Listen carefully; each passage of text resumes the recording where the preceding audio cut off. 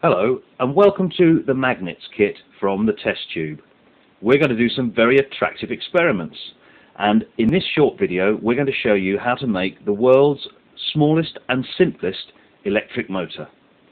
The components that you need from the kit are a C-size battery and a battery holder, 2 paper clips, a flat rare earth magnet, some enamelled copper wire, a rubber band, and you'll also need a pair of scissors.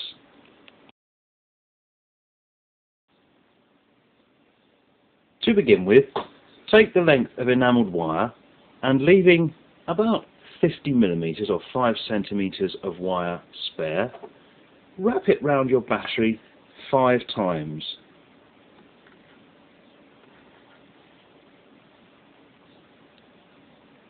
And then, with another 5 centimeters of wire off the other side of the battery, take the scissors and cut the wire.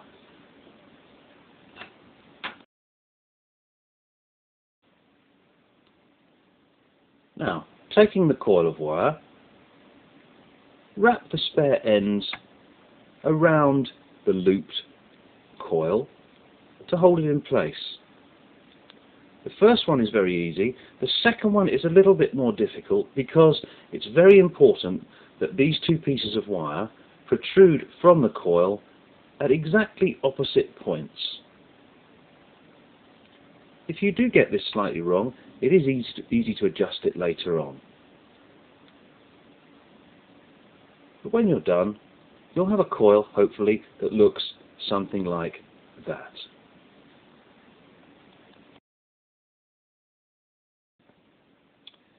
Next, you need to prepare the base of your motor. Clip the battery into the battery holder and bend out the 2 small metal tabs at the ends. And take your paper clips and bend them so the outside part of the paper clip is straight. Like that. Do the same to the other one, and then very carefully pop them through the holes in the tabs.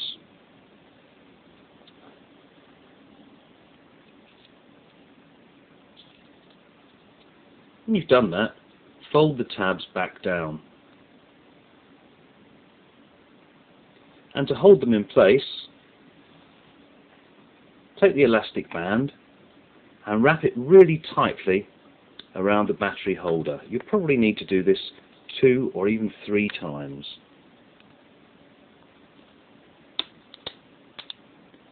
When that's complete, the paper clips should stand up reasonably firmly by themselves.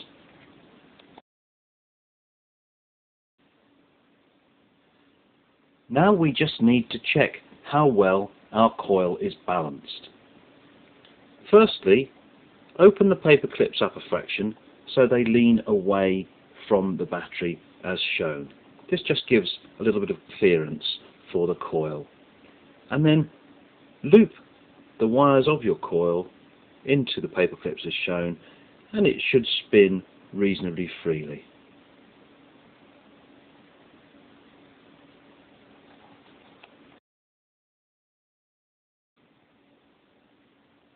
Now we come to what is probably the trickiest part of making your magnet motor.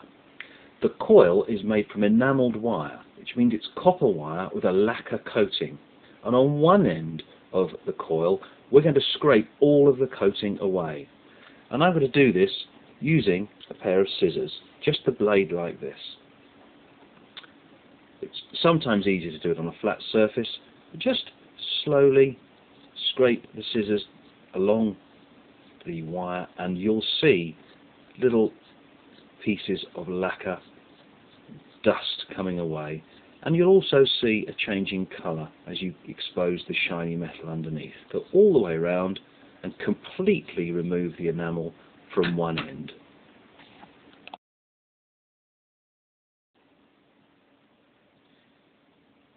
You can also, at this stage, trim the ends of your coil just to make it a little easier to handle, a little easier to scrape off.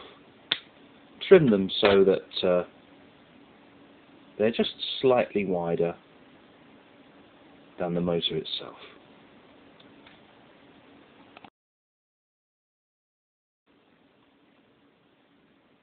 Having completed removing the enamel from one end of the coil, we've now got to look at the other end. And this time we're only going to remove half of the coating. This is really important or your motor won't work properly. We're going to remove the top half of the enamel on one side. Just half of it. Not a strip along the top, but from the side over the top and down to the other side, leaving half of the metal exposed. And again, I'm going to do this with the blade of the scissors. Sometimes a little easier if you put it down on a flat surface, and you could use a knife blade or even a screwdriver.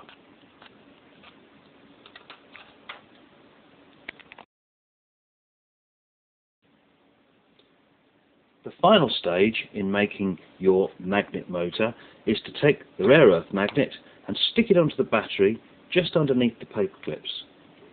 Then take your coil and, as before, place it inside the loops on the clips. This time, however, you should notice a big difference. You may have to give your coil a little flick just to get it started. And there we have it, the world's simplest electric motor. If it doesn't work at first, there'll probably be one of two reasons. Either your coil isn't balanced, which is easy to correct, or you haven't scraped the wire off quite right. So go back and check that again.